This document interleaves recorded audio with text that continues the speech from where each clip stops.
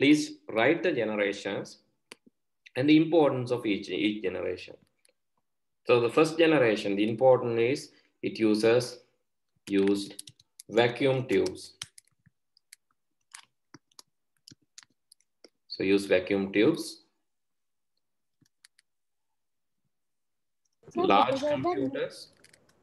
Sir? Yes. Large computers. From which part we should write? From computer generations. So I think you have done this one, right? ENIAC was the first programmable electronic general purpose computer. This part you wrote. Sir, the first page I couldn't see because it came. Right. Then it used vacuum tubes, and large computers generated more heat, not movable. And these are the key features. Use vacuum tubes, large computers generated more heat, not movable, expensive,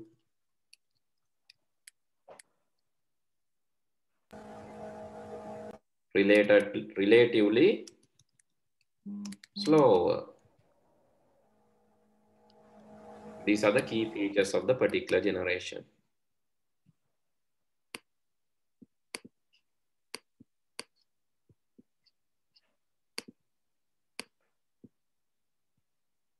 Okay, about the second generation. So can you tell about the second generation? And just give me example for first generation, okay?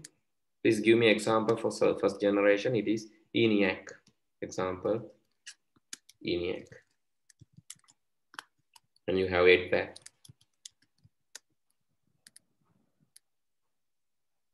Second generation. What was the technology? Can anyone remember? We discussed this. What was the technology in the second generation?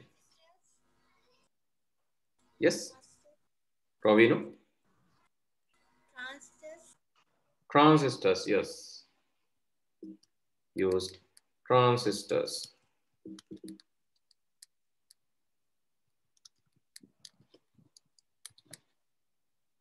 And those were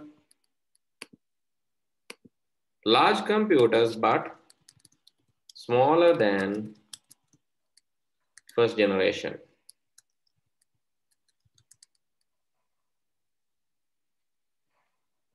They consume less power. Sorry? They consume less power. Yes, they consume less power than is generated more heat, not movable, expensive, relatively faster than the first generation.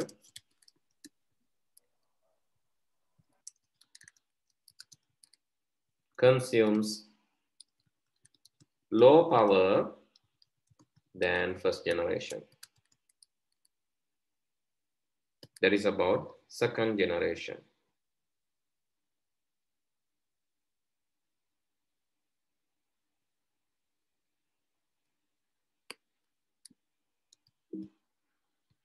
A third generation.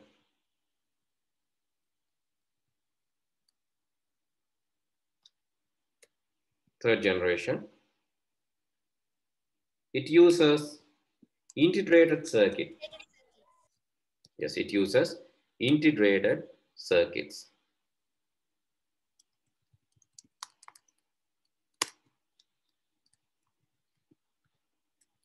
It used integrated circuits. Average size. Generated less heat. Consumes less power than the second generation. Yes, exactly. It was movable, but not easy to move. And less expensive. Or cost was less than second generation. Relatively faster than second generation. It consumed less power than second generation. So same thing you have to write. You have to remember first generation only. If you remember the first generation, then it's very easy to write the next generations. Then fourth generation, what was the technology in fourth generation? Yes? Microprocessors. Yes, you can say used large, microprocessors is also correct. Large scale integration. Sir, Yes. Very large scale integration.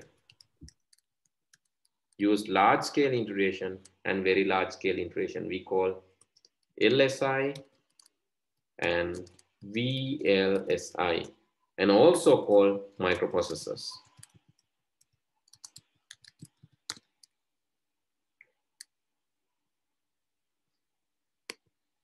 Small computers, less heat, movable, cost was low. You can buy a computer, cost was low, faster,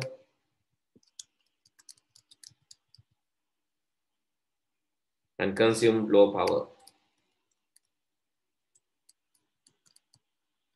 Even used a battery. In laptops, we are using battery. This is in fourth generation. We are in fourth generation, but we have started fifth generation too, that is ULSI, ultra large scale integrations.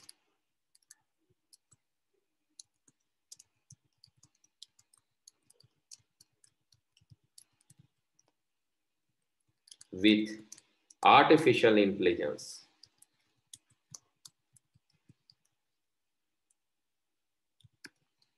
That is about the fifth generation. It uses ultra large scale integration with artificial intelligence, AI, robots,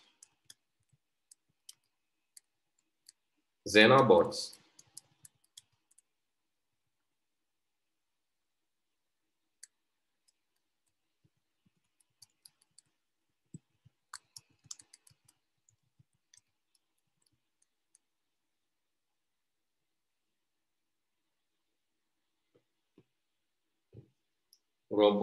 xenobots,